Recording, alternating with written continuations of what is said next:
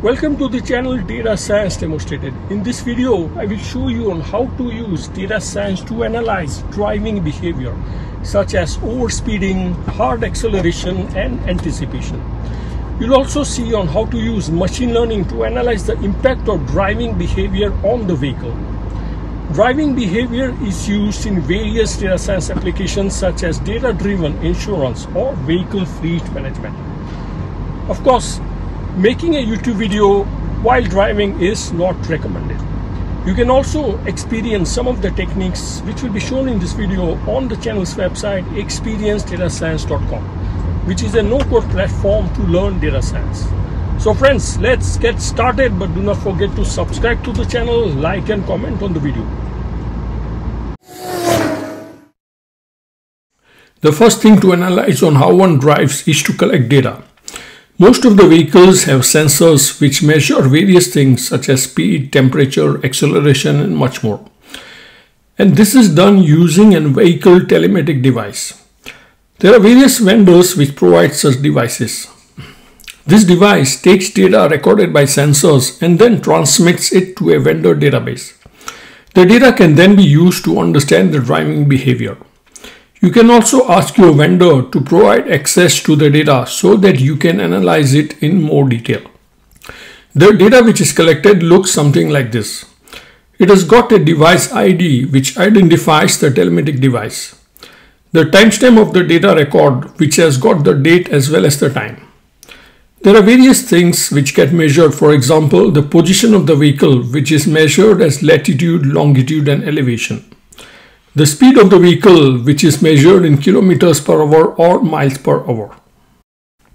In this video I will use an example of data collected for a car located in India in the state of Karnataka. The data collected is for the 21st of August 2020. We will attempt to find out if the driver of the car had a good driving behavior or no. We will measure the following driving behavior: the speeding, harsh acceleration and anticipation. So, did the driver had a good driving behavior on the 21st of August 2020?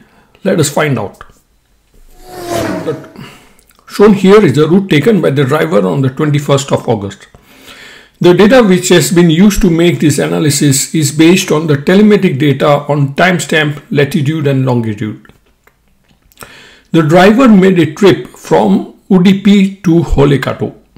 And the route taken is the highway number 66 which runs across the western coast of India.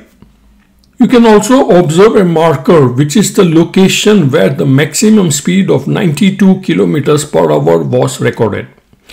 The speed limits of the car on the National Highway 66 is 100 km per hour. So the driver has been within the speed limits and we can give a green tick for the speeding behavior.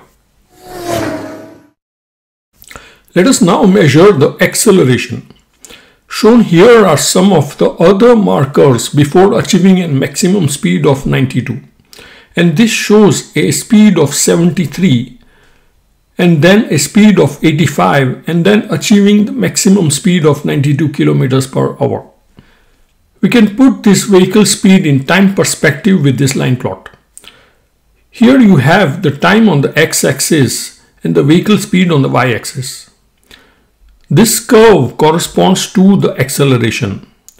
The driver started to accelerate at 14 hours 43 minutes and 21 seconds when he was at a speed of 71.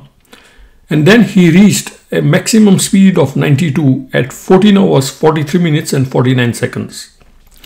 So he increased his speed by 21 km per hour in 28 seconds. Now, in order to see if this acceleration is an harsh acceleration or not, we need to convert it into a gravitational force, also called as the G-force, which gets applied on the car due to acceleration. So a speed increase by 21 km per hour in 28 seconds corresponds to a G-force of 0.208 meters per second square. Here is a table which maps the G-force to the levels of acceleration. A G-force from 0 to 0.35 is considered as safe and is not an harsh acceleration. So we can give a green tick to our driver for the harsh acceleration behavior. In order to see the driver's anticipation skill, we can analyze what the driver did after he accelerated. Looking at this curve, we can observe that there is a sudden decrease in the speed. From a speed of 92 km per hour, the driver deaccelerated to 1 km per hour in 24 seconds.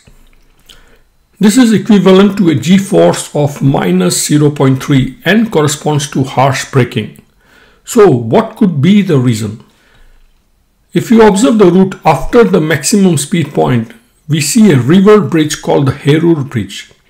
So it is possible that the bridge had a reduced speed limit which needed the driver to deaccelerate.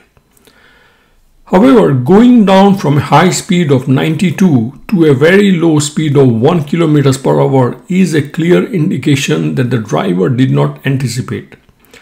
So let us give our driver a red for the anticipation. Now let us see if the driving behavior also impacts the vehicle. The telematic device also collects data related to various alarms which are raised by the vehicle.